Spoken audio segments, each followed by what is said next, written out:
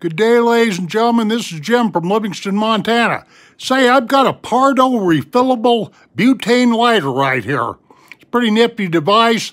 You open up this lid, this top right here, and the gas starts coming out. You hit that ignition, and you got about an inch of flame there. That's where I've got it adjusted at anyway. And the only way to shut that off is just by doing that right there. Okay, ignition's right here. Right there is your charging for all your electronics. Here's the charging port right here. This is USB to mini USB. Here's your plus and minus on your gas adjustment. You can adjust the flame from there. Pretty sturdy little outfit. You can get these for 23 bucks on Amazon. Let me hit it again. The only thing I don't like about this thing, because I don't smoke tobacco products, but it's got a punch right here. I know, I found out the hard way, a cigar punch. Pretty sharp.